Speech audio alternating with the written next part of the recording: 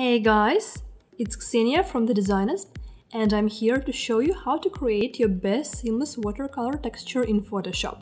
So, let's say we have a nice scan of watercolor texture painted, and we want to turn it into a seamless pattern. First, open it in Photoshop. Well, here it is, but we'll actually work with a different document. Press Command-N to do so. Yes, you should set the following parameters. Super.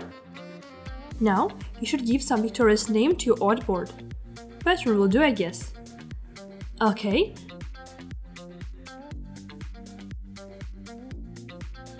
Drag and drop your texture to it.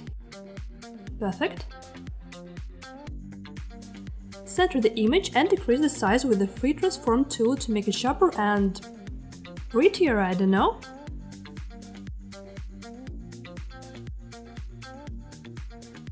Much better now. Select the whole area with Marquee tool. Now, with the layer via cut option, we make a layer 1200 by 1200 pixels to work with. Delete other layers, because you won't need them anymore.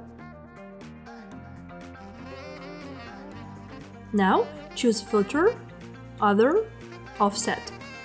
Move slides to get 4 equal squares in the end. It sounds easy, right? And now we should get rid of the annoying seams. Maybe they are not that annoying, but anyway. Use the rectangular Marquee tool with the feather parameter, I don't know. Okay, 3 pixels will do, I guess. Select the area around the seam with it and press Shift Backspace to enter Content Aware menu.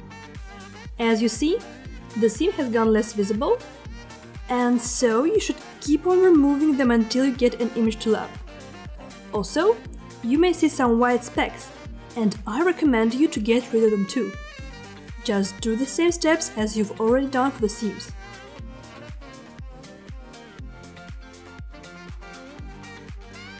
By the way, do you know why we've picked precisely 3 pixels for the Marquee tool? It's gonna help us avoid creating new seams after using the Content Aware tool, or at least have them not that visible.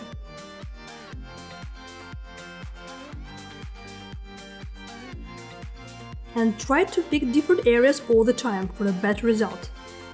Now, when there are no more visible seams, choose again Filter, Other, Offset to search for the seams you must have missed.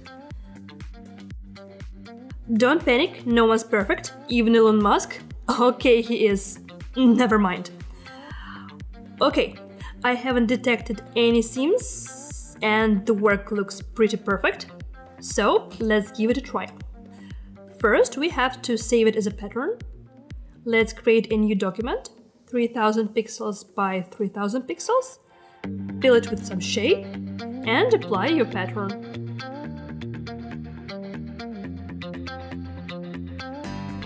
Here it is. As you've noticed, it covers the whole area and no seams stick the eye.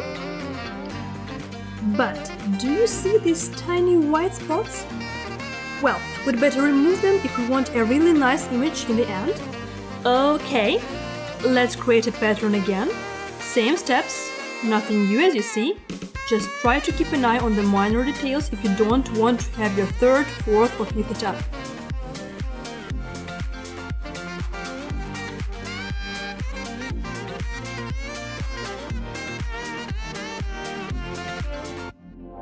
Yay! Looks much better. Now we should just save the pattern. You don't need the first pattern, remember that? So just delete it. And be careful and don't delete the one we've just created.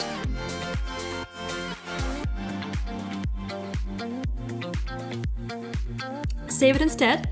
Don't forget about a winning name and try to be creative unlike me, okay?